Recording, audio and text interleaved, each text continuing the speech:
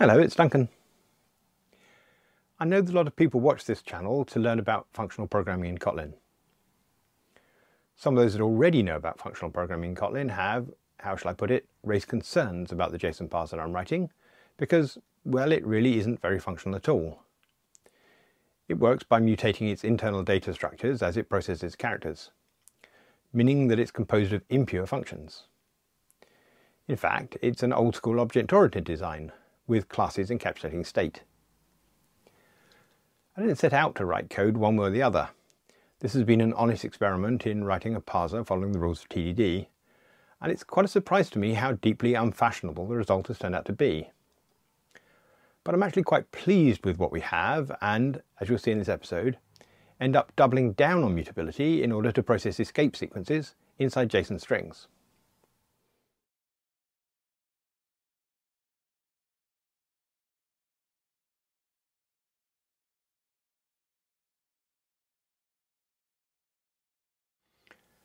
We think that the only thing standing between us and being a proper JSON parser is string escapes. That is, the ability to embed special characters in a string. And here's the schema from json.org. It says that a string is a quote, any code point except a quote and a backslash or control characters, or a quote, a backslash, and one of a quotation mark, reverse solidus, or a backslash, a solidus or a forward slash, backspace, form feed, line feed, character return, horizontal tab, or 4 hex digits. We're looking on the right hand side. I think it might tell us that a hex digit is digit or A to F in upper or lower case. We currently handle one of those. I pulled it out into a separate string escapes test here, and that is the backslash quote that allows us to put a quote inside a string itself. So that if we have backslash quote in here, we see a literal quote character in our output. And we've implemented that in quite a cheeky way. When we see a literal quote character, we check to see whether the last character we saw was a backslash. And if it was, we replace the last character we saw with the literal quote. Now, that doesn't feel like that strategy is going to be viable for some of the other escapes, especially the Unicode escapes, where we're looking for a backslash U and 4 hex digits. So let's see whether we can refactor what we've got to use another little state machine inside our string state. And if we did that, then I think we would have, as usual, a private variable inside our string state that we're going to call state and is a parse state. Now, what should that start as? And I think the answer is that generally speaking, we are unescaped. So let's create ourselves a state for that. And we can implement unescaped with a nested class inside here. So let's say class unescaped is a parse state. And in order to be a parse state, we know that it needs an accept method. Now then, what I think we'd like to do is we'd like the accept method for our string state to ask its current state what to do. And this else branch here is the unescaped one. This is sort of the equivalent of escaped, and this is the end of our string. So I'm wondering whether we can say in here that we'll ask state to accept the character. Now escaped could remember the characters, or it could do this thing, this char's append. So I'm going to try that. I'm going to take this out of here and put it into here. But now the problem is that escaped doesn't have any characters of its own, and it can't see the one in its parent. But it could see the one in its parent if we made it an inner class. Now I think it's maybe the first time I've written an inner class in Kotlin. But the idea is that an inner class has access to all of its parent state. So when we create escaped here, it actually has a pointer to the string state inside which it was created. And that's why this char's here is that char's there. Okay, escaped accept has to return something, but we're going to ignore it. So for now, I'm just going to say return this. Let's just see whether that passes the tests. Well, it does. That's good. So our logic seems solid at the moment, and we can do slightly better by having unescaped return this at the top level string state and just have that as the return value out of here. Okay, so far unescaped is just collecting the characters for us. I can't really think of a clever way to refactor to where I want to be, so I think I'm just going to try and write it in place. what we need is, I think, another state. So we're going to make another inner class for when we are escaped, which is going to be a parse state, and so needs an accept method. And now escaped, if it sees a backslash, should return an escaped, because a backslash is the symbol that we are escaping. So in here, I think we're going to say return when char, and this is the case at the backslash, which is 2 backslashes inside a char in Kotlin.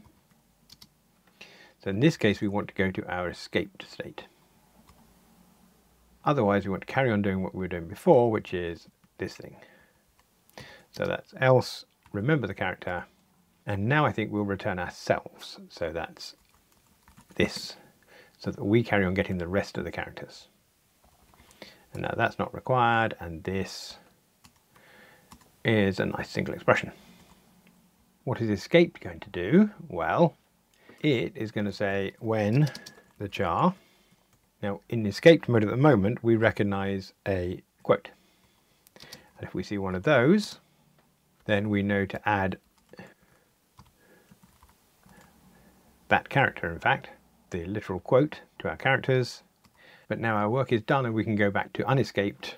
And for now, I think I'm just going to say we'll create a new one of those. Otherwise, well, there are lots of other escapes, but we haven't processed those yet, so we'll just throw a not implemented exception. Now, I'm pretty sure this won't work because the accept method in string state has been changed to accommodate, but let's run the test just to check. Oh yes, that's very bad. Let's go up and remind ourselves what's happening at the top level. Here's accept for string state. Now this handling of the quote character is being handled by our escaped down here. But if we see a quote and we're not escaped, then we want to remember it and go to ground. So that will be the job of our escaped class here. So I think this is going to need to say, if I see a quotation mark, then I'm going to want to remember the characters, well, the character, but now I want to end the processing of this string. So that I think is going to be returning ground. That's the state before we were parsing this string. And that's this bit here. And now we need to rewrite this except to delegate to our 2 states. So I think that's something like, we'll convert this back to a block body and we'll say we're going to get our new state by asking our state to accept the character. And then when that new state, if that new state comes back as ground, that's the case where this unescaped here said we're done.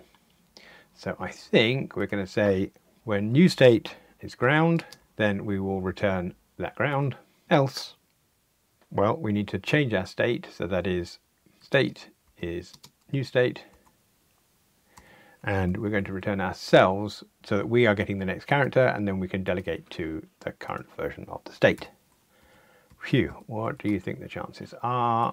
Get rid of that and run. Goodness. Okay. I think we'll accept IntelliJ's offer to put new state into the when, which allows us to make this an expression body, although a little bit too far towards the end of the line there. Check that's still the same, and it is. And now I think we're in a position to process other escapes with our escaped state. So let's remind ourselves what we want to be using. There's a nice little set here of, wonder if we can, oh, it's an image. That's a bit cheeky. Okay then, let's just bring that up, put it over to the right hand side of the screen maybe. We can see them here if I move that like that. And I think I'm going to copy them all into the test all in one go. So duplicate these a few times. So that was our hello quote. We also want hello backslash backslash. That should be hello literal backslash. Hello backslash forward slash. That's an interesting case, and it should just come out to forward slash. And then backslash b should be backslash b.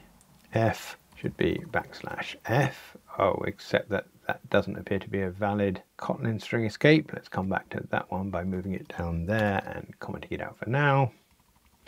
So we had a B, we had a backslash N for new line. That should put a new line character in.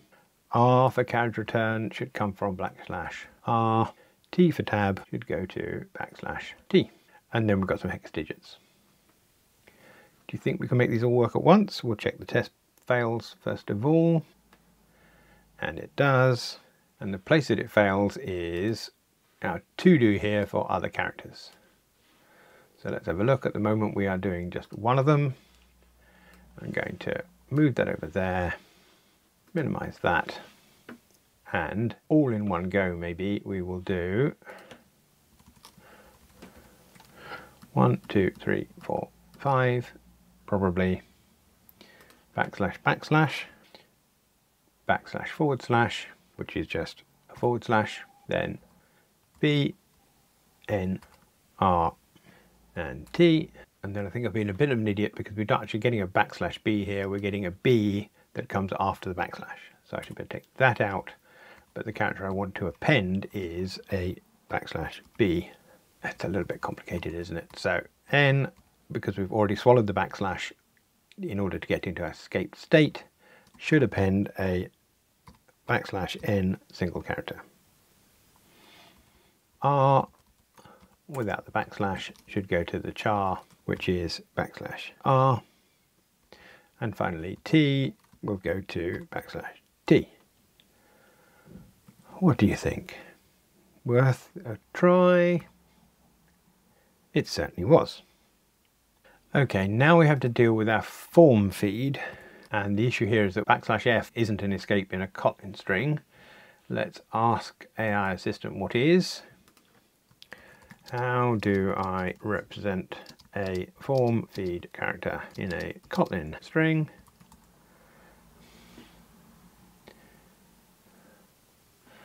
And the answer appears to be use a Unicode escape. So we'll take that and put it into there.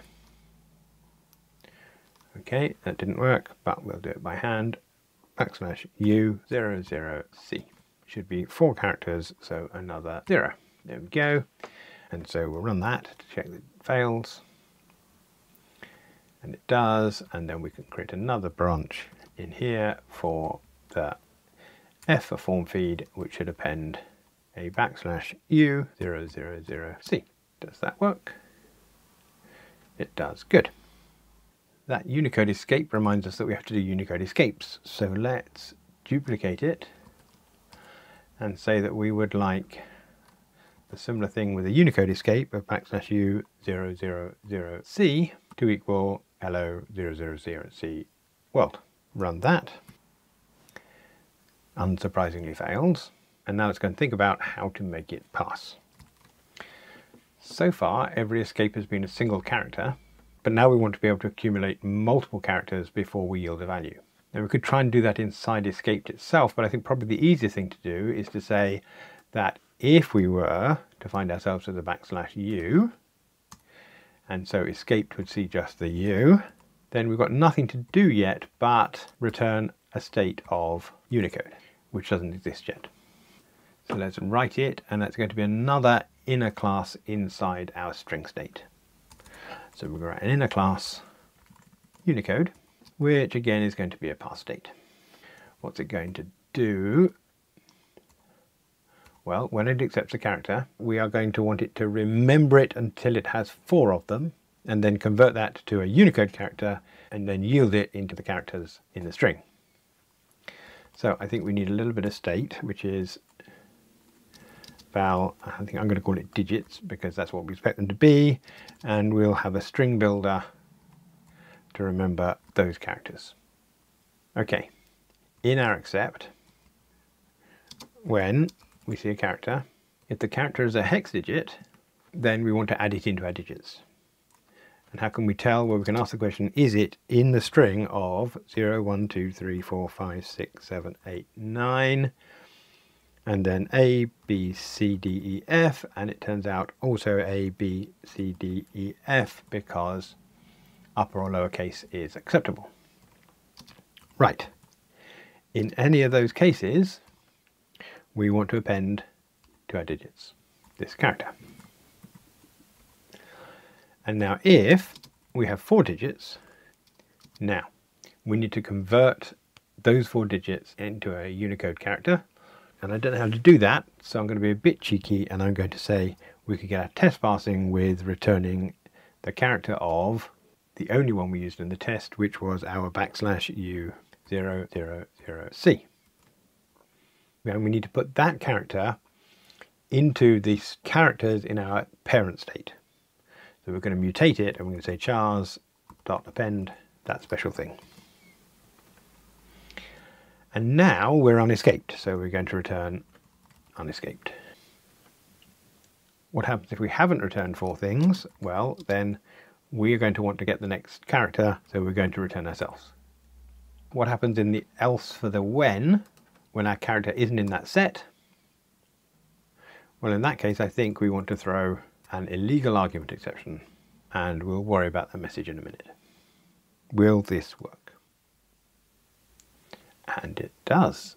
We're on a roll. We have, however, hard-coded this very special value, so let's write a test to force us to do something better.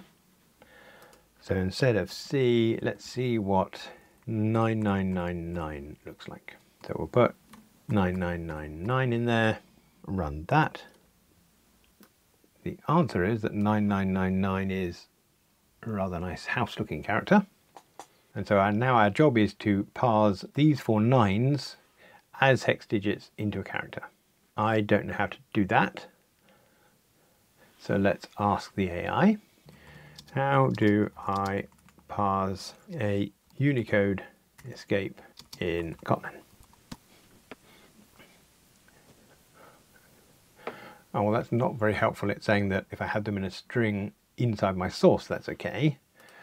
I'm going to try now, what if the escape is in a string that I read from a file?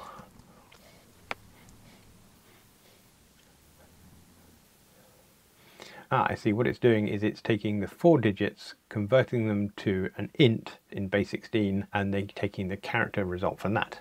That seems like a sensible solution. So let's go back here, and we'll express the thing we want as a function, digits to char. Let's make that happen as an extension function on string builder, and it's going to return char. And for now, we're going to return the thing we know will work in the one case, which is \U000C. Just check that. Passes everything but our one case. Good. And now in here, I think we can say this to string to int radix 16 to char. Does that work? Goodness, yes. Okay, there are obviously quite a few error conditions here we haven't handled, so let's go and write some tests for those. First of all, what about an escape that isn't in this list? So I think we should say, if we've got a \x, for example, then we'd expect that to throw, I think. What would we expect? Well, we've been using illegal argument exception. And what message should we have? Well, I think maybe illegal escape, and we know the character is an X, but we could give a clue by saying \x, except that inside this string that would have to have 2 backslashes just to confuse things. Run that. Well, we were getting a to do. I think that's okay. Let's just reformat this, and now let's go and find the code where we were throwing. That is here. And it's this, not yet implemented here. So this is the case where we aren't one of all these things. So I think this is going to be throw illegal argument exception. And what did we say? We said illegal escape something. Copy that from there into there. And this would be the character $char, I think. Run that. Oh dear. Still needed to put that like that. And that's better. Before I go on, I'm a little bugged by the size of that method there.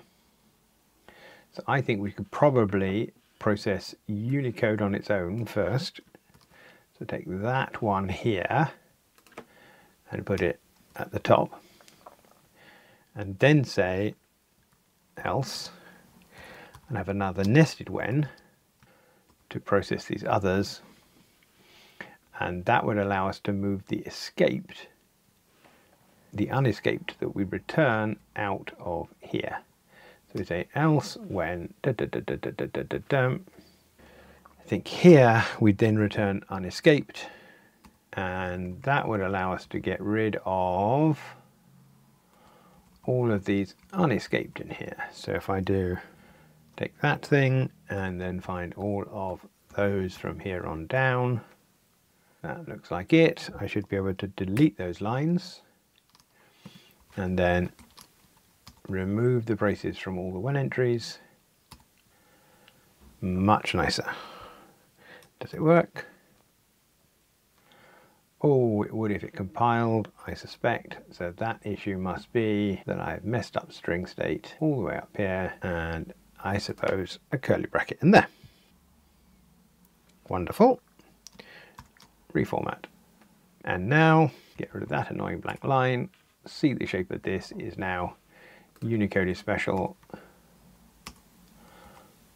else, all those other things, but all returning unescaped. Good.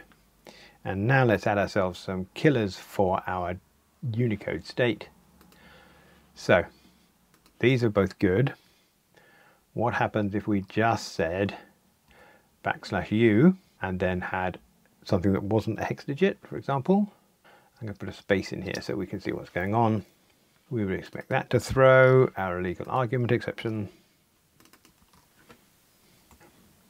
Let's see whether it does. When it does, that's good. What sort of message would we like? Is equal to, well, I'm just going to say, blah, see what we actually get out, see whether it's good enough. It turns out we didn't have a message at all. I wonder why that is. Let's have a look. So that's this illegal argument exception here, which happens when we've got a character that wasn't in this set here. So I think this should be illegal Unicode escape, and we'll put in the \u, but we need to escape that, so that's just like that. And now we can put in our digits so far, plus the character that we have just processed. Remember that as a message. Go back here, and can never remember whether I had the quotes or not. Probably did, and I did. And this should say it is illegal \u x. Check. We're good. Try a version of that with a valid thing and then an invalid thing. So if I said 9x, I would expect 9x out here. And do. What about not enough digits? So now I'm going to say I had 9, 8, 7, but not the 6. Run that. So what do we actually get? We got an illegal argument exception, and what it's actually said was 9, 8, 7, and I think we've taken the space there as part of the Unicode. So that looks like what we're saying, but I don't think it's what we want to say. I think we want to say something like, in this case, we know the white space is a sort of terminator, so I think we should probably be saying something like that,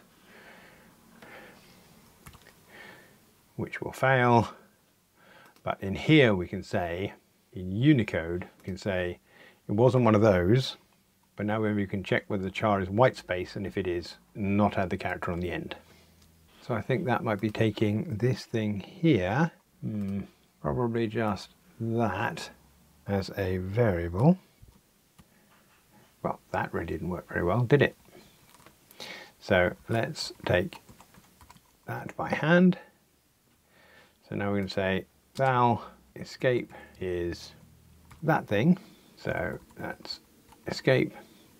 But if char is white space, it is something different. So we're not going to put the char in there. Is that good? Splendid.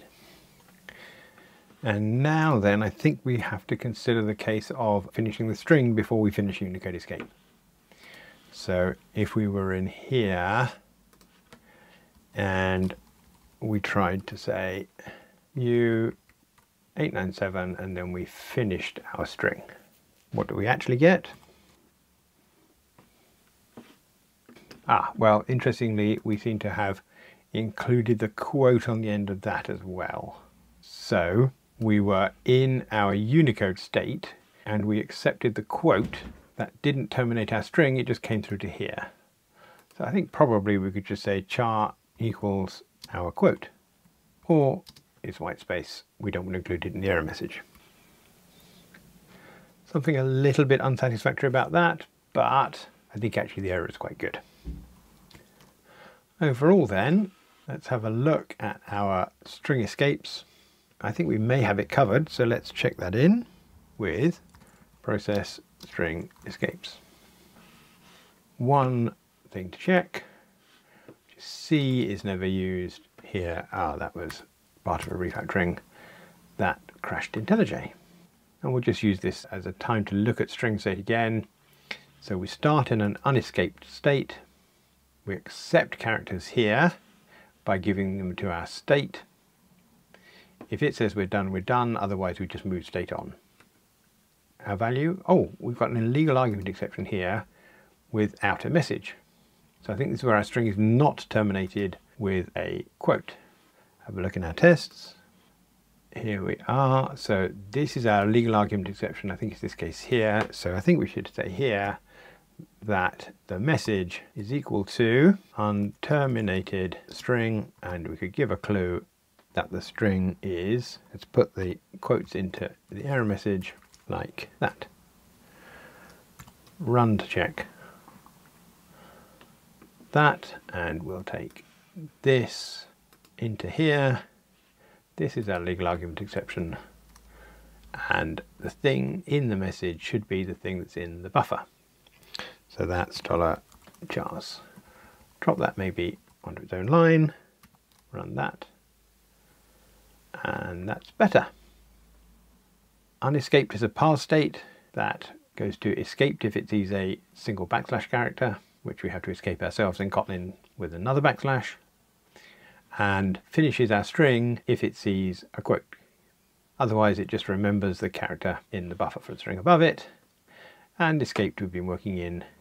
It transitions to Unicode if its first character is a U. Otherwise, in all these other cases, there's a single character to be appended into the buffer, and then it's done. And Unicode as a state collects 4 characters. I think that's good, so we will check it in.